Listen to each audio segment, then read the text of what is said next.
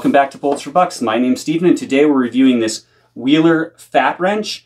This is a Torx wrench or driver that you use when gunsmithing so that you don't strip out the screws on your receiver, or the screw holes, excuse me, the screws or screw holes on scope bases, scope rings, or worse yet, crush your scope to body by using too much torque. So this Torx head driver, or excuse me, Torx driver, is measured in inch pounds. So it has inch pounds all the way down to like 5 inch pounds up to 65 inch pounds. Has a nice textured rubberized handle or grip here. And to adjust it, you're simply going to pull down, turn counterclockwise to adjust the required inch pounds up, and then counterclockwise to adjust them down. And just to show you guys what it feels like or what it sounds like, you're going to be screwing it in. This is adjusted at like 5 inch pounds. I put a flat head in there.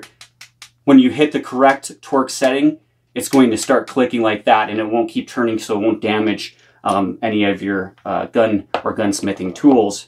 So it does come in this nice black carrying case we have here. It comes with 2 of the most common Torx head drivers that, sizes out there, an adapter for a socket, 3 very common Allen head, and then 4 flat head flatheads. So, can't think of the right words today.